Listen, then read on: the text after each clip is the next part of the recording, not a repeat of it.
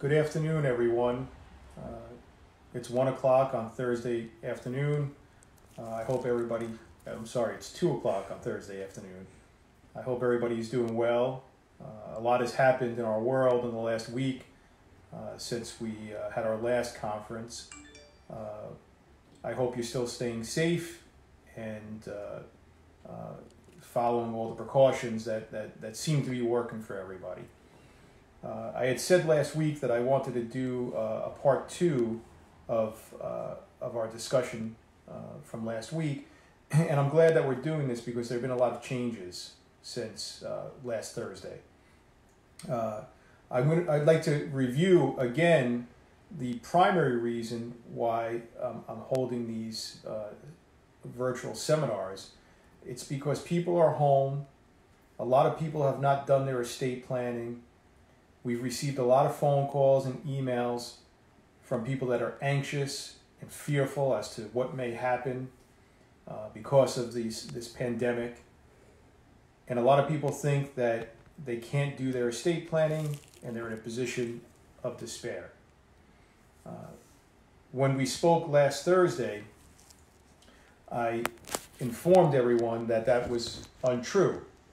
There are ways to do your estate planning at home. You do not need to leave your house. And last Thursday when we spoke, I educated everybody about an executive order that Governor Cuomo had signed, allowing for the remote notarization of documents. So if we're able to see you by video using the technology that we're using right now, you can sign your documents. And if we follow proper procedures that are new procedures by virtue of the executive order, we can notarize your documents remotely. At that time, the government or the governor had only spoken as to notarizations. And in the world of estate planning, when you're dealing with wills and powers of attorney and healthcare proxies, those documents require witnesses.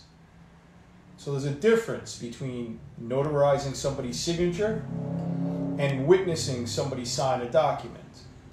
New York state law requires that there be witnesses for these documents. And as of last Thursday, we didn't have any guidance as to whether we can remotely witness the signing of your documents. Just the other day, Governor Cuomo signed another executive order. And I had said last Thursday that I thought that might happen. And it did. Governor Cuomo now signed an executive order that allows for the remote witnessing of documents. So we can now remotely witness the signing of your will, your power of attorney, your healthcare proxy. And we can attend to the remote notarization of those documents, which completes the package. So this executive order was extremely important, and it allows us to really move forward now on all 8 cylinders and represent you without you even having to leave the comforts of your home. And I think that's really important because we're here to help. We're fully functioning. We are working remotely, but it's been about 3 weeks now. And we're getting accustomed to it. And we have our legs underneath us. And so we're perfectly capable of having telephone consultations, exchanging information by email, and drafting your documents while we're in the comforts of our own home. We don't have to come into the office either. And for those of you that are scared, you should not be sitting at home without documents going forward. You should take proper measures to reach out to us or some other law firm, and even at a minimum, put together a power of attorney and or a last will and testament. It doesn't take great effort to do those things. And I think we all know somebody that may have lost their capacity by virtue of this virus, or may have passed on by virtue of this virus. So we should at least do something to put in a stopgap measure if you don't want to take the time to do a full estate plan, and we could circle back later on. But it's extremely important, and I think you would agree that something should be done. If something happens, the consequences can be grave. Now, the law changed in other areas since last week, and I'm going to talk about those last, but the law changed in terms of Medicaid eligibility. And somebody posted a question last week about look-back periods. And I'll talk about that at the end when I discuss the changes to the Medicaid laws, which ultimately are going to necessitate you coming into this office and doing your planning. We would always lecture and preach to the clientele that you should not be waiting to do your planning. And part of that might be a sales pitch, but a lot of it is because the rules are becoming more and more stringent. And now the rules have become even more stringent. Things that we were able to do in the past with relative ease are becoming more difficult, and I'll explain that in a moment. So now that we can fully function remotely and attend to the execution of your documents, I want to remind everyone what those documents are. Some of the basic documents, but they should not be treated lightly, would be your healthcare proxy and your power of attorney. It's insufficient to draft a power of attorney off the internet. If you drafted a power of attorney and you were working with a real estate attorney or a general practitioner, I have nothing against those attorneys. I don't do real estate. It's because all I do is elder law and estate planning. I don't dabble in other areas. The technicalities behind the documents and the planning techniques that we work with on a regular basis have even become burdensome to some of us that do this every day. It's nearly impossible to dabble in these areas. So if you have a power of attorney that's been drafted by a non-elder law attorney, you should really act quickly to have it reviewed by an elder law attorney, and most likely it's going to need to be redrafted. The reason being is that a power of attorney in its bare state, in other words, that you can get off the internet or the statutory form of a power of attorney, it's got your basic provisions in it, but it doesn't have modifications. The modifications are what an elder law attorney adds. And those modifications are extremely important. They're items that we learned over 20 years of practice. For instance, the power to gift your assets. We need to put that into a power of attorney. Now you might be saying, Sal, I don't want you to be able to give my asset, or I don't want my kids to be able to give my assets away. That's not the point. That's not the purpose.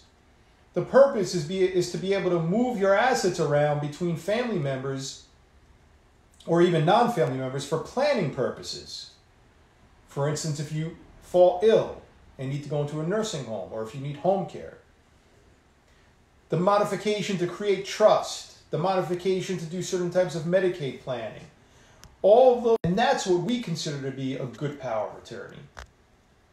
Power of attorney also needs to have a statutory gifts rider.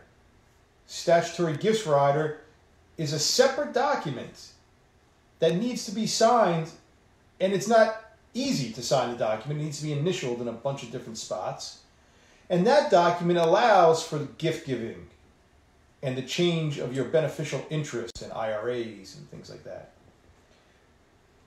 So we come to you with these recommendations, not just to pick up new clients and sell ourselves.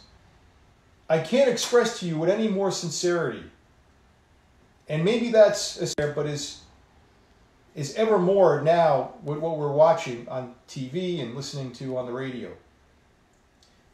You need to do your estate planning. It needs to be done the right way. And we're here to help you. If it's not us, find somebody. Just do it. That's the message that we're trying to get across to everyone. It's extremely important to put your affairs in order, not because we think or you think you might die tomorrow, but there are so many uncertainties, especially now, that can take your entire estate plan and turn it upside down and really wreak havoc on your family from an emotional and a financial perspective. If what's going on in today's society does not convince you, then I don't know what will. My lectures won't convince you. My good work won't convince you. TV and media won't convince you. And I hope that you take my advice seriously. After the basic documents, you want to consider a last will and testament and or a revocable living trust.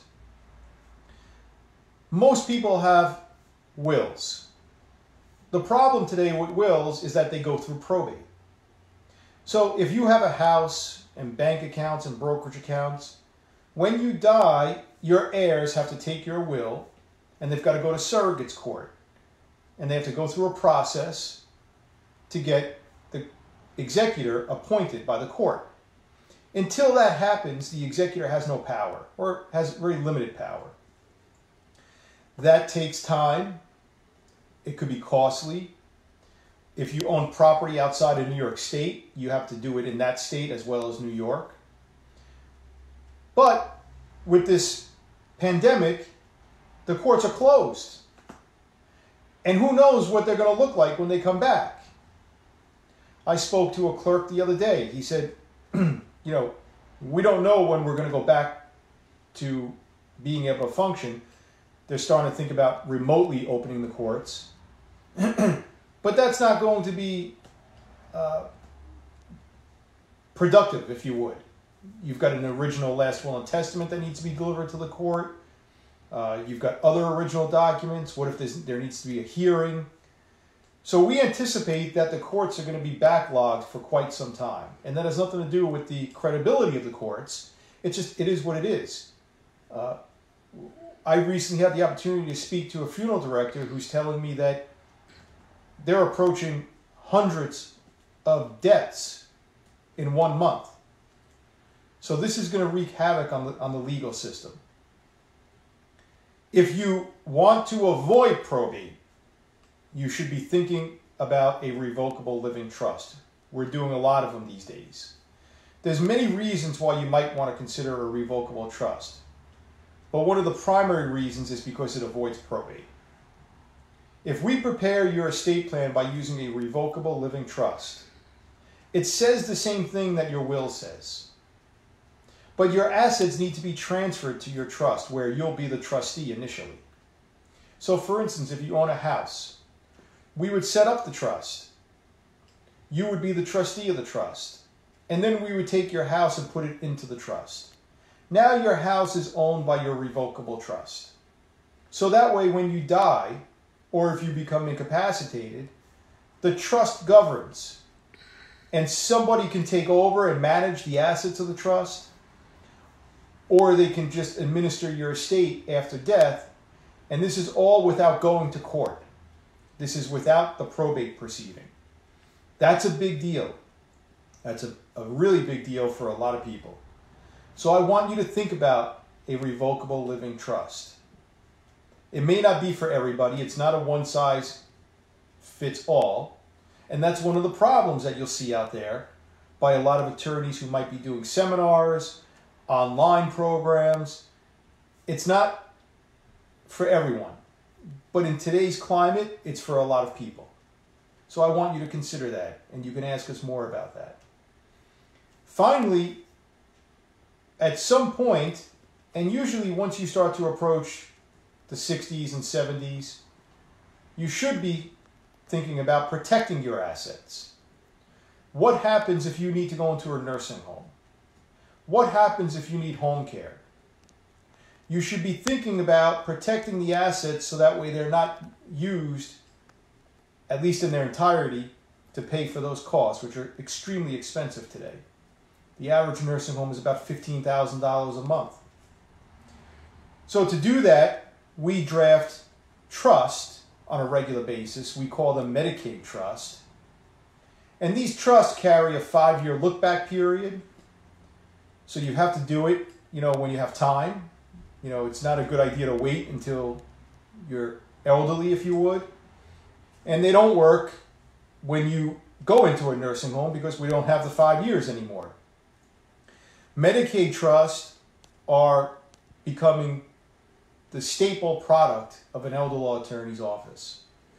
It's one of the few ways that I can protect your assets with advanced planning. There are other ways to protect assets, but if we want to work in advance and put everything in order so that way you could sleep at night and enjoy your family, enjoy your life, a Medicaid trust is what you should be talking to us about. If you don't have a Medicaid trust, there are other options to pay for your long-term care, but we're not seeing them used by many people. Long-term care insurance is one of them. Privately paying for your care is another. But most people are opting for the Medicaid trust. So you have to talk about a power of attorney, you have to talk about a healthcare proxy, a last will and testament, and maybe a revocable trust, and also a Medicaid trust. That's what your estate planning should look like. It should not be limited to just a basic will. It should not be limited to just a healthcare proxy. You should really sit down with an attorney that does this every day and get it done. How do you know that you're choosing the right attorney? Research that person. Go on my website. Plan today for tomorrow. All spelled out. Plan today for tomorrow. You'll see that I've spent an inordinate amount of time writing articles and blogs and lecturing. There's all different kinds of topics that you could read. And I wrote almost all of that. My associate, Joanna Feldman, may have wrote some of the blogs too. But you're getting a personal touch from us. We're the ones that are giving you the information.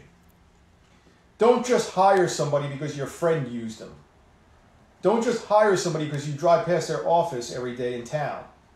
Do your research.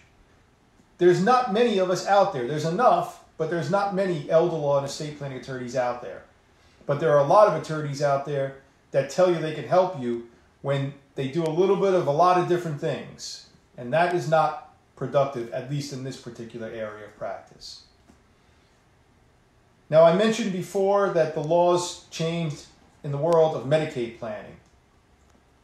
It's important for you to know, and this may not affect everyone, that starting October 1st, there's now going to be a 2.5-year look-back period for home care purposes. What is home care? Home care is where somebody stays at home. Perhaps they have a cognitive impairment, and they need care. They need an aide. They need somebody to be with them 6, 7, 8 hours a day, or maybe it's 24-hour care. And we do a lot of that in this office. We try not to send somebody to a nursing home, or we're not the ones that are sending you to a nursing home, but we try to plan and try to do everything we can with the family to avoid nursing home stays. And we do so by trying to utilize home care services. It used to be that there was no look-back period for home care. Even right now, and we're still digesting the law, but if you can file a home care application quickly, you may not have to face the look-back period if it's done before October 1st. But we don't know what the future has in store after you're found to be eligible October 1st. But this is a really big deal. Families would come in here all the time and say, Mom, she's at home, she's got dementia, it's been progressing, but now we think we need somebody in the house. And we would transfer all of Mom's assets. It didn't matter who we transferred them to. We could transfer them to a trust, we could transfer them to her spouse, to her kids, and then we would apply for Medicaid. We're not going to be able to do that anymore. So I mentioned before that the Medicaid trust is one of the operative instruments in our practice, and that the changes in the Medicaid laws recently are going to force you to really have to do your planning. The time for waiting is far gone. That's because now you can't even do home care planning without a look-back period. So a lot of people would come in and they would say, well, I understand there's a 5-year look-back period for nursing home care, but I'm never going into a nursing home. I'm staying at home. And I can argue with that until I'm blue in the face. But now that same statement applies to home care services. And if you really think you're going to stay at home and you don't want to spend all of your money on home care services, we should really be talking about a trust and do the things that are necessary to plan for the future. Are there any questions? There's no questions. Okay. We do want to give contact information, though. So we're happy to help. If you want to reach out to us, my email address is smd@mfd-law.com. My website is plantodayfortomorrow.com. The phone number for the Rye office is 925-1010. And the phone number for the Yorktown office is 245-2440. I'm happy to help everyone. We work with young families. If you're a young family, and these are a lot of the calls that we're getting in today, if you're a young family with minor children, there's a whole lot of planning that you need to be doing. God forbid something happens to you and or your spouse, we're going to have problems. And we can help set up your estate by creating trust for your kids and appointing guardians for your kids. There's a lot to do. Please take me up on my offer to help you. And I look forward to seeing you. Have a good day.